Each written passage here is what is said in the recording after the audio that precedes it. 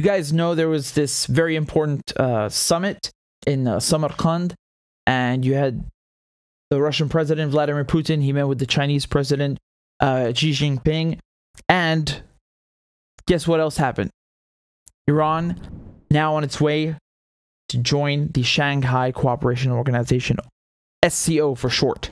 Iran has signed a memorandum of obligations to become a permanent member of the Shanghai, we're going to say SCO, Central Asian Security Body.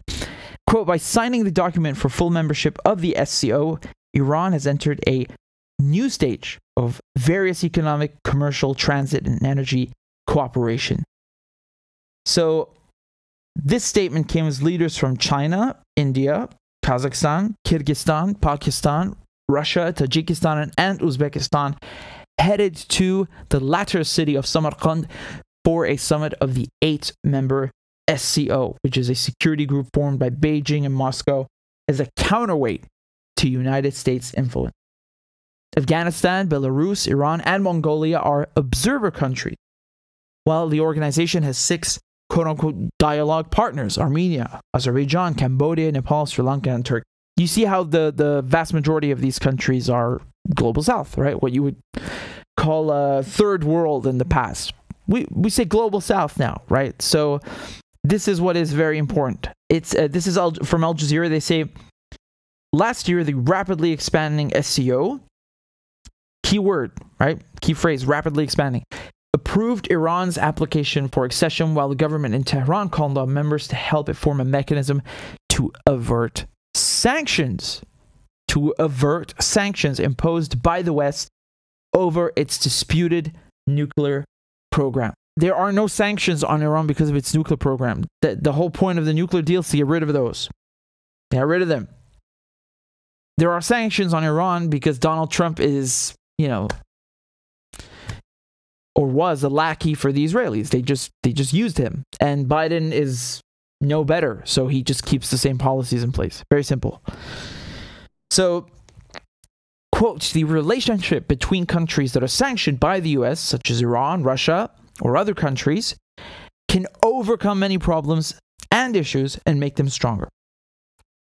This is Ibrahim Raisi, the new Iranian president, who told Vladimir Putin during this summit, right? Quote, the Americans think whichever country they impose sanctions on, it will be stopped. Their perception is a wrong one.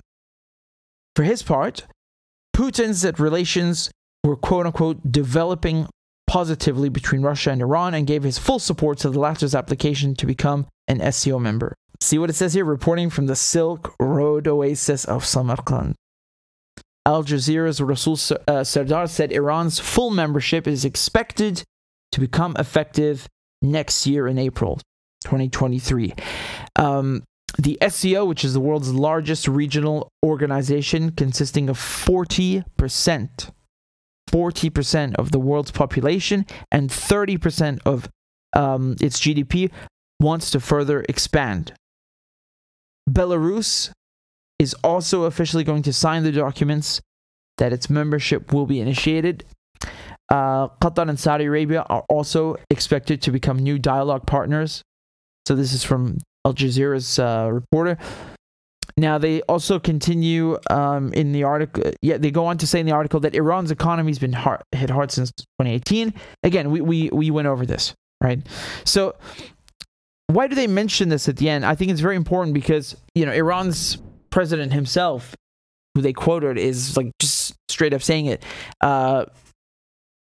We're doing this to deviate from the system plagued by sanctions, the system that America, the West, are able to manipulate to their liking with sanctions, right? Because when the Americans have the petrodollar at their disposal, and it's not just backed by oil sales, it's the world's de facto global reserve currency, right? So most central banks use dollars because they think it has not just value right now, but long-term value and stability. And the United States, obviously there are many pros to that, but at the same time, the United States, because of this monopoly, is able to weaponize dollars against other countries, right? And because of just the fact that right now it's what you would call a hyperpower after the Cold War.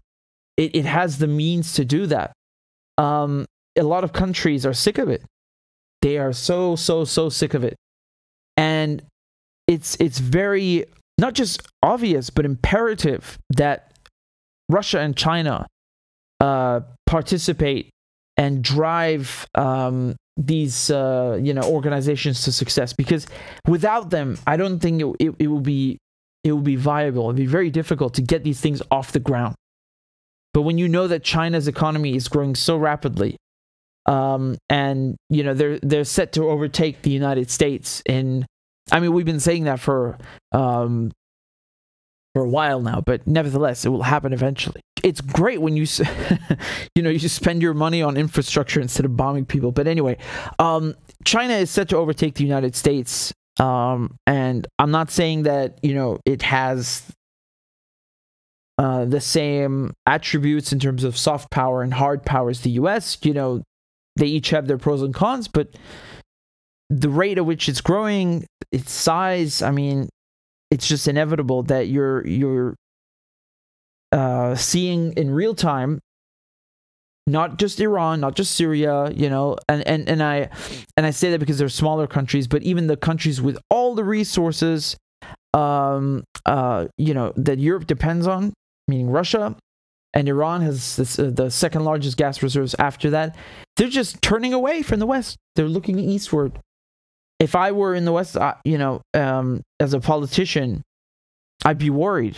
I don't think it's speculation at all. It's really every other week you see something formidable happening, right? It hasn't even been 2 weeks that I told you China is now paying Russia for gas in rubles, not dollars, right? And now Iran is joining the SCO. April is right around the corner. And it's not only that. There were other things that we talked about with, basically Iran helping Venezuela out because Venezuela was hit with sanctions. And then Iran and Venezuela trying to get a piece of this payment system because Visa and MasterCard pulled out of Russia, right? So if you're in Russia, you have a Visa card, you can still use it inside Russia, but you can't use it for anything outside Russia.